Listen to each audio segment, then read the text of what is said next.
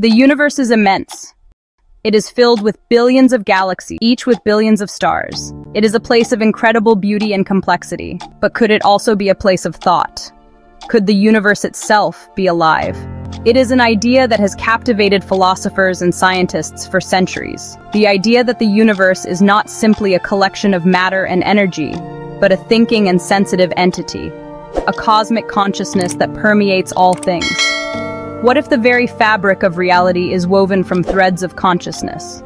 Could our thoughts and dreams be echoes of this cosmic mind? Could we, in some way, be connected to the consciousness of the universe? These are profound questions, questions that challenge our understanding of the universe and our place in it. The idea of a conscious universe is not new.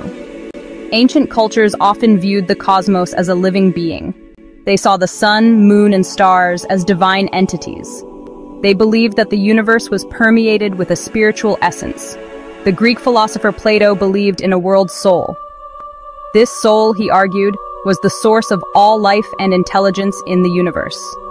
Centuries later, the Italian philosopher Giordano Bruno echoed this idea.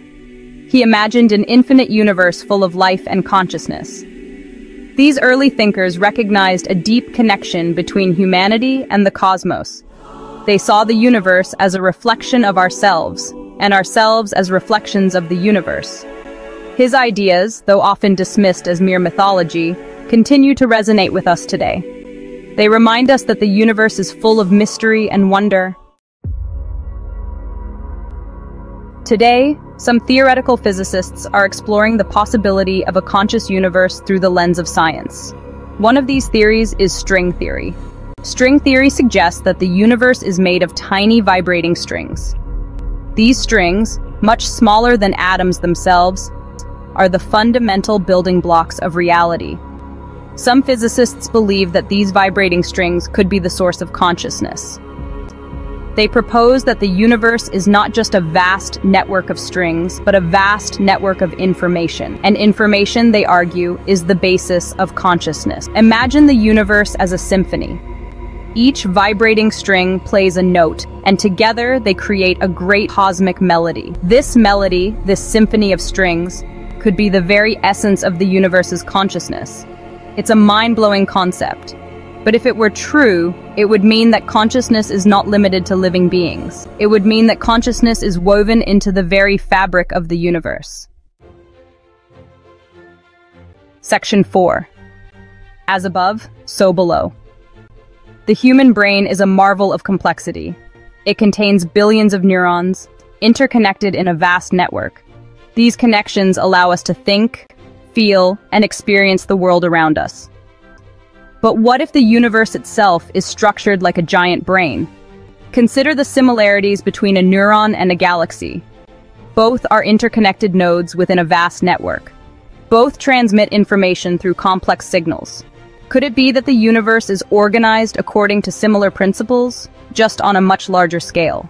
This idea, known as the holographic principle, suggests that the universe is a hologram. Just as a hologram can encode a three-dimensional image on a two-dimensional surface, the information of the universe can be encoded on a distant two-dimensional boundary. If the universe is a hologram, then every part of the universe contains information about the whole. And if information is the key to consciousness, then one could say that every part of the universe possesses a spark of cosmic consciousness. Section 5. A mirror of the cosmos. Humans have long searched for meaning and purpose in the universe. We look at the stars and wonder if we are alone. We reflect on the mysteries of existence and seek answers to life's big questions. But what if the answers we seek are not out there in the vastness of space, but within ourselves? What if the human mind is a microcosm of the cosmic mind? Could our thoughts and emotions be reflections of the universe's own thoughts and emotions?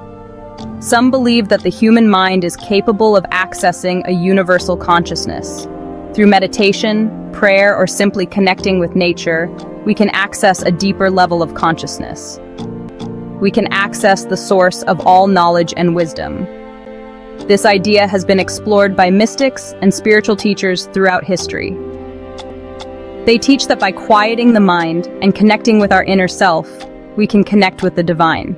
We can experience the unity of all things.